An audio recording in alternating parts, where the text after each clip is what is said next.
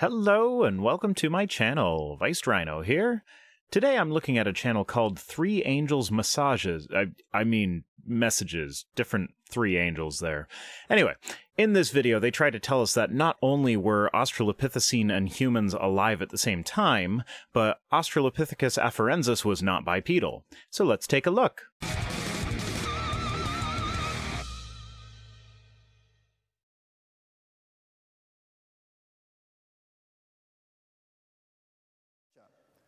This is Johansen. He's the one who found the famous Lucy. And he says, well, she is the prime candidate. Lucy was tiny, and there are scientists today in the literature which say Lucy was nothing other than a pygmy chimp. Oh, I always love it when creationists get super specific in citing their sources. Which scientists in which literature? That is so vague it could mean anything. Georgia Prudhomme has a PhD in genetics, so could technically be called a scientist. And she has written articles for Answers in Genesis, which could technically be called literature. So is this the sort of thing you're referring to? A quick search on Google Scholar for Australopithecus chimp returns plenty of peer-reviewed articles comparing various Australopithecine to chimps, and demonstrating the various differences and similarities. There were a few that were comparing ancient fossils to modern apes, and were listing chimps and humans as examples of modern apes that they looked at. I didn't find a single one that said Australopithecus afarensis were just pygmy chimps. I did find one that compared Australopithecus to a pygmy chimp, but it doesn't even come close to suggesting that Australopithecine were pygmy chimps. It is suggesting that we should use pygmy chimps as the baseline for comparison with early hominids instead of the common chimp, because they are morphologically closer to Australopithecine than common chimps are. Far from calling them pygmy chimps, it highlights some key differences, such as the bipedal gait of the Australopithecine, and several differences in bone measurements. Because she was 100% ape. But how do they depict Lucy in the museums? This is the Museum of Natural History in London. Notice the footprints again. Lucy walking there with a child on her. Is Lucy more closely related to humans than other Australopithecines? Notice it's just an ape. Just an ape that happens to walk upright, which is something most apes don't do, especially not for extended periods of time, but which human apes do, suggesting that humans are likely descended from Australopithecine. This question is still, what does it say there? Today in the museum, where the greatest paleontological scientists in the world today reside. This question is what? Still unanswered. Okay, but do you remember the question? The question was if Lucy, the Australopithecus afarensis, is more closely related to humans than the other Australopithecine, like Africanus and Amensis, Barel-Ghazali, Gari, and Sediba. So the question is to the order in which these species should be placed on the evolutionary tree, not whether or not they are our ancestors. Leave it to creationists to ignore something that they themselves present. Partly because each kind of Australopithecine has unique features that could link it with human beings. Of course, they were contemporaneous with human beings.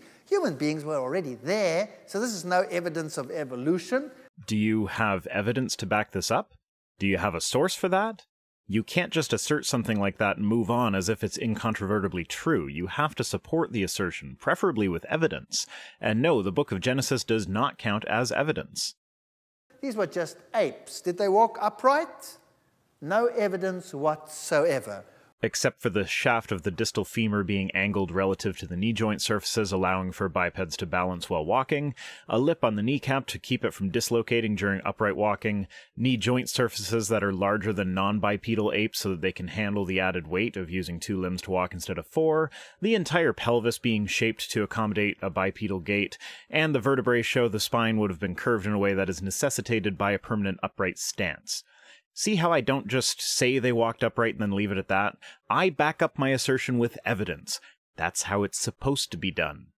Oh no, but they show them gathering sticks and making things and doing all of this from what? That skeleton? Well, that's one of the dozens of skeletons that we have. And no, just that skeleton wouldn't show evidence of them gathering sticks or using tools, but stone tools that may have been used for carving meat have been found and dated to the time of Australopithecus afarensis, so it is inferred from this that they may have used tools. But while pinpointing the earliest use of tools in apes would be significant, I don't think that there would be great surprise in the scientific community if it was later found that Afarensis did not use tools. In other words, that's just an artist's depiction of how we imagine they may have lived. It has no bearing on scientific consensus, and if scientific consensus later becomes that Afarensis did not use tools, they will probably have it redone to reflect that. That's what they've got. Now the head is 100% ape. Yes, because Lucy is an ape. Your head is also 100% ape, because you are also an ape. But for the sake of brevity, I am in the future of this video just going to refer to apes and humans, because correcting you every time you separate them will get tiresome in a hurry. So for the sake of the rest of this video, when I say human, I mean modern Homo sapiens, and when I say ape, I mean the rest of the non-extinct great ape family. The arm-to-leg ratio, they say, is midway between a human and an ape. Depends which ape you're comparing it with. For instance, here's an image showing the limb comparison between chimps, Afarensis, and modern humans. As you can see, the chimp's hind legs are shorter than its arms, Lucy is almost the same, and human legs are longer than our arms. So Lucy isn't really midway, she's closer to the human side than the chimp side. You see, apes have a leg-to-arm ratio of about 1:1. Which ape are you looking at that has a 1-to-1 ratio? As I pointed out, chimps actually have longer arms than they do legs, as do gorillas, orangutans, and bonobos.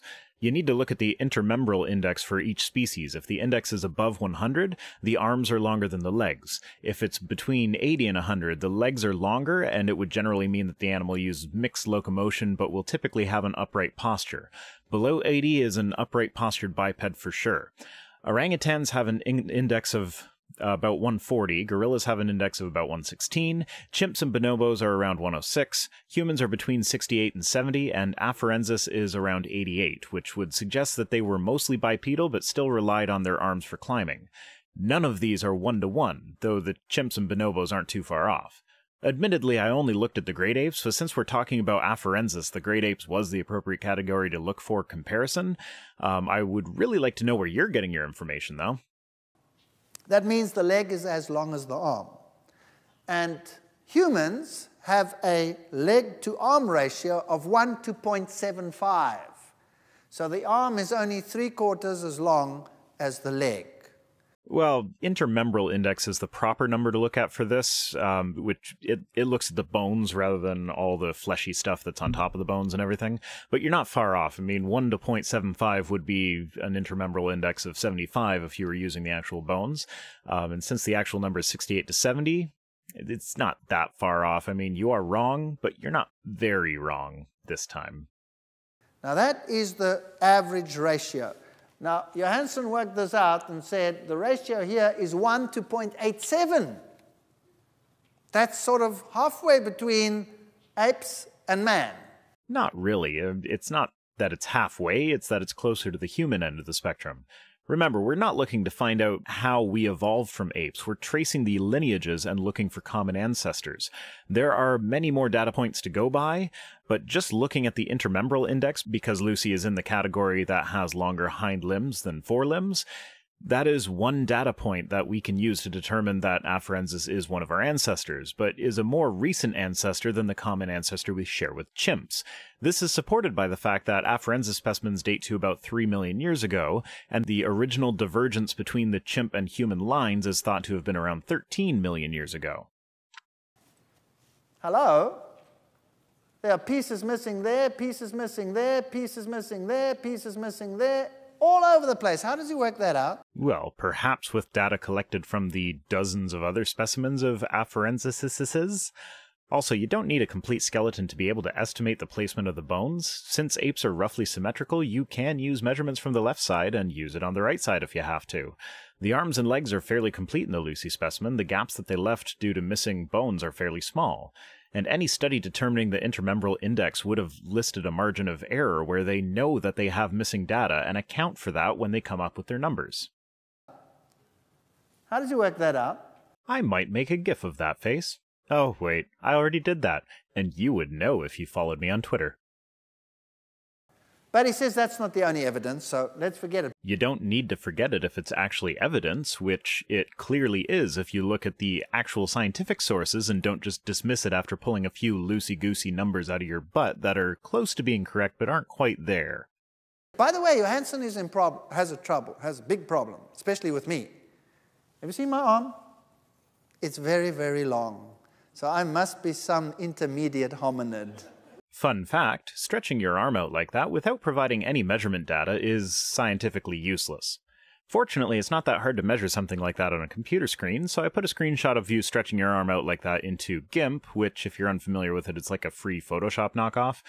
Your suit is a bit baggy, so it's hard to get exact measurements, but from your shoulder to your wrist is about 191.5 pixels. I did not include the hand because you wouldn't when calculating intermembral indices, and also to make the measurement comparable, you'd have to be standing on your tiptoes when I measure your legs to get to the end of the foot.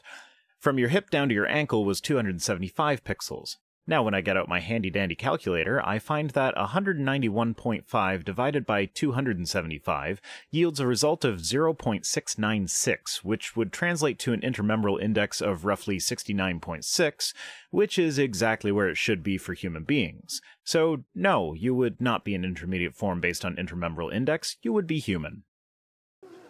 Some people just have long arms, I can't help it. But it's good to keep trouble at arm's length.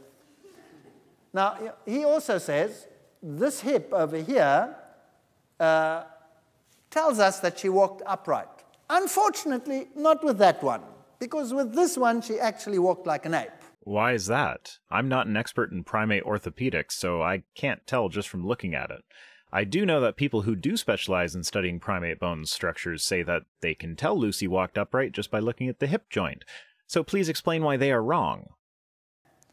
But he says this hip must be twisted.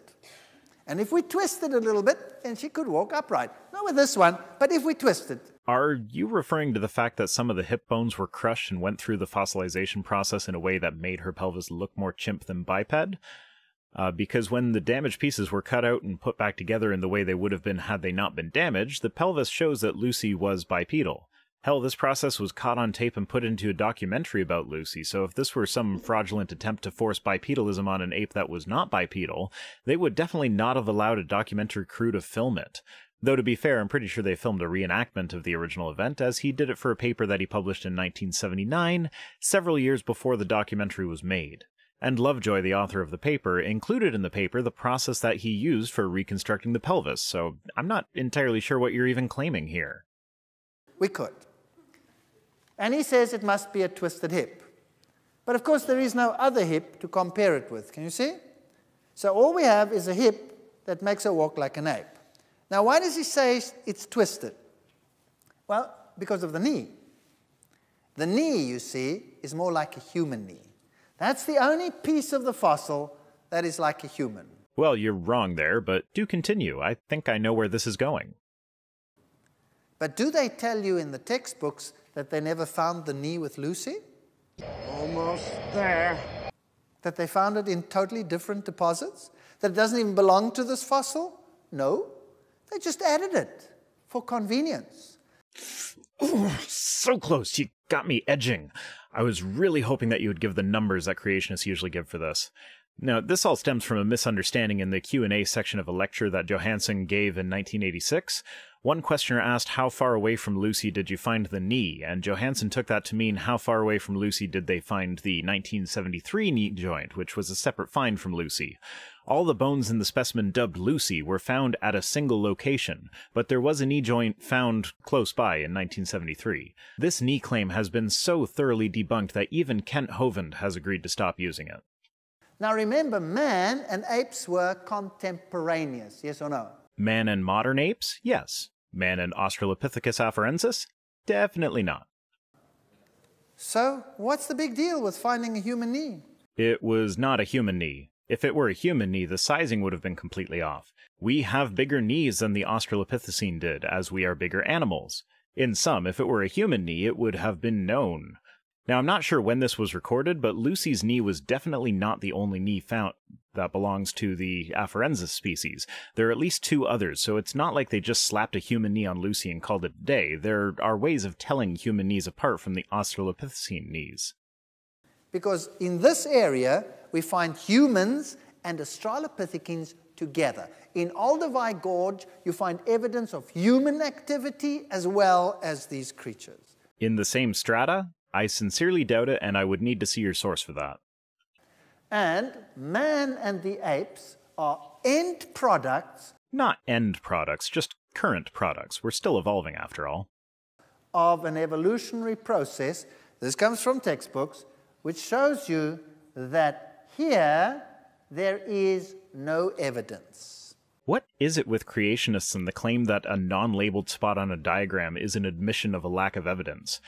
Is every find that links humans to the other great apes supposed to be included on that small textbook diagram? Here's an example of what that diagram would look like.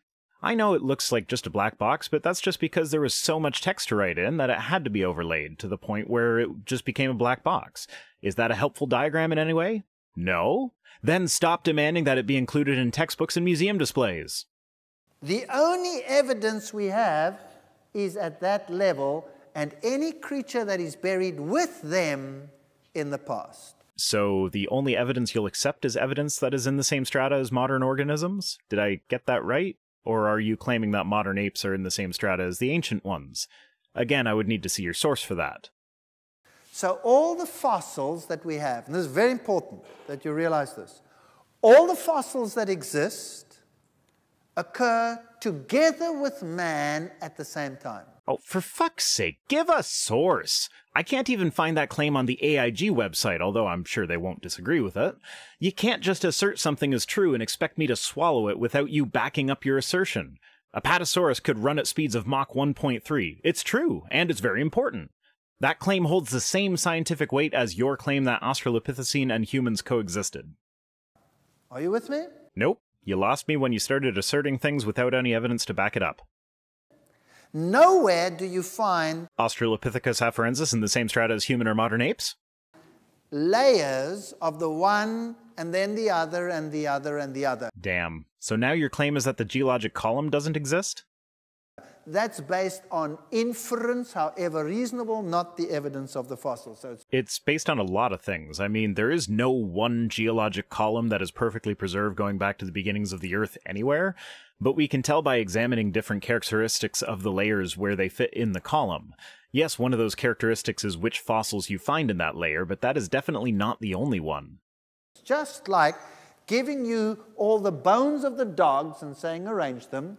So we find all these bones, including man, in the same layers, and we say, okay, scientists, put them out like they evolved. I'm just going to end it here. He doesn't really make any new claims after that. He just goes on about us being contemporary with the Australopithecine. So that's it for this week. Remember to follow me on Twitter and support me on Patreon. See you next time.